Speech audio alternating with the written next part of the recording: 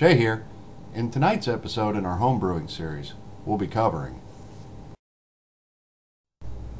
Hey YouTube, welcome to part 2 of our series on homebrewing. Today we're going to cover the basic necessities you need to get yourself homebrewing. You can see on my kitchen table I got a pile of stuff laid out. We're going to go through it all real quick, easy. Nothing's that complicated. I don't know how closely you're following along. This is what you're going to need. Next week we're going to brew. It'll be an extract kit using pretty much what's on the table there. Just going to go through it, so come on with me. We'll go take a look at it and show you what you need to get started. Okay, so here it is real quick. Kind of the basics you're going to need to get home brewing.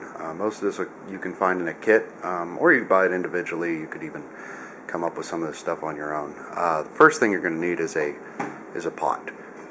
This one here is 16 quarts. I wouldn't go any smaller than 12 quarts, but 16 is a pretty good size, pretty easy to come by, not too terribly expensive.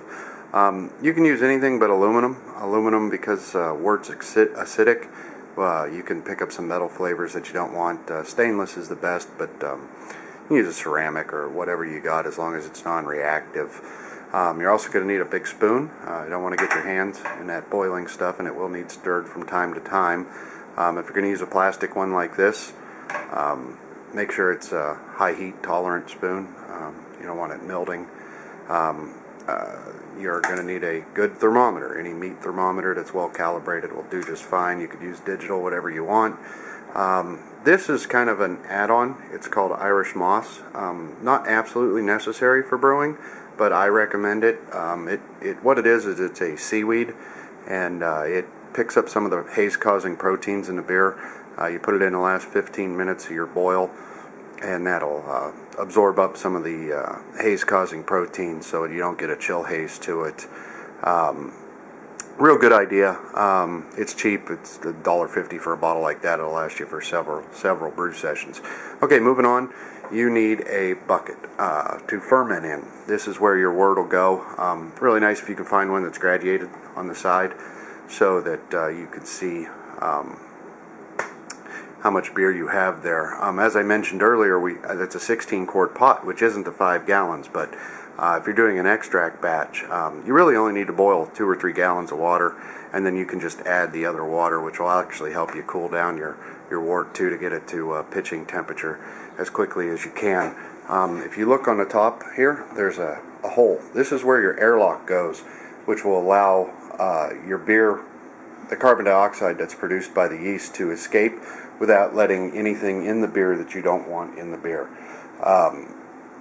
This is an airlock here. This is what you call a 3-piece airlock. It's got this part here, which goes into your hole, and then you'd fill it up to about here with water, and you put your little cap on there, which allows the air to escape. As the carbon dioxide rises up, it pushes that cap up to a point above your water line and lets the gas flow out, and then drops back down so nothing can get in it. And then it's got just a little cap on the top there to protect, so that little cap doesn't pop out. If you were going to ferment in glass or use a secondary fermenter, you're going to need a bung stop, which also has a hole in the center for your airlock. They're reasonable too.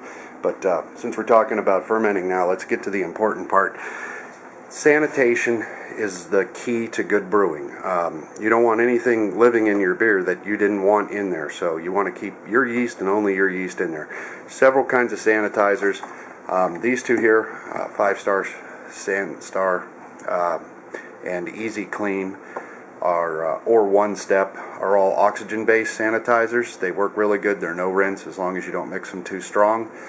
Same thing with Iodophor, which is an iodine-based solution. I've kind of switched over to it. I think it's a little easier to work with. It dissolves really well, but it's an iodine-based solution. It's also no rinse as long as you don't make it too strong. Another thing you're going to need is a hydrometer. This is a tool that shows you your specific gravity of your wort, which is the amount of sugars available. It's graduated, and that allows you to see your strength. This one's also really nice. I don't know if you can see it real well, but it's got a percentage alcohol calculator on it and all kind of neat little things built in. You'll definitely need one of those. In the background here, there is a glass carboy. This one's 5 gallons. You use it for secondary fermentation. Basically to help your beer drop all the yeast out of it and clear it up and age. It's not a necessary step, but I always secondary ferment. I think it gives you a better beer, definitely a clearer beer. Now, in order to get it in there, you're going to need a racking cane, and that's this. Basically, you start a siphon with this, with your tube on the end here, and you just rack it over from one to the other, and that's how you rack it. That one's made out of stainless. Most of them are made out of plastic. I've gone through several plastic ones. I have a really nasty habit of breaking them, trying to get the tube off the end, so I finally just bothered to fork out the money and buy a stainless one. The stainless one will run you about $20. Plastic ones are about $3 or $6, somewhere in that neck of the woods. They're pretty cheap, but I get tired of breaking them. This is a bottling wand. If you're going to bottle your beer, you're going to need one of these. Something I don't have here on the table because I don't have one anymore is a bottling bucket. And it's going to look just like the fermentator bucket, except for down here low. It's going to have a valve with a hose barb so that you can get the beer out of it. Now, that being said, a couple other optional things you may want to invest in is a thief. If you're going to secondary ferment or ferment in all glass, if you decide the plastic bucket isn't the way to go, you're going to want to use a 6.5 gallon carboy. You're going to need a way to check the beer's specific gravity with your hydrometer. This thief is a kind of all-in-one unit. You just dip it down in there, the hydrometer fits right down in the big end, and you can read your specific gravity really well. Another thing you may want to invest in is a grain bag. Most of the kits come with a mucilin one, which I find leaves little pieces of lint in the beer. This one is made out of nylon, so it's pretty lint-free. Also, you can use it for dry hopping. It's got all kind of really good uses for it when it comes to brewing. You can steep grains in it. You can put your hops in there and use it as a hop bag, so you don't have to worry about the hops clogging anything up on their way out. But that's something to do. And everything else, the last piece I have here that you're going to need is a capper. This is used for putting the caps on your bottles. If you're not using like easy cap bottles or something like that, if you're just going to use your reuse your craft beer bottles, anything that uses a compression cap, this is the tool you'll need to compression cap. So anyway, that's our wrap up of equipment that you're going to need to brew. Next week, like I said, we'll brew a batch, and you'll see most of this equipment in use.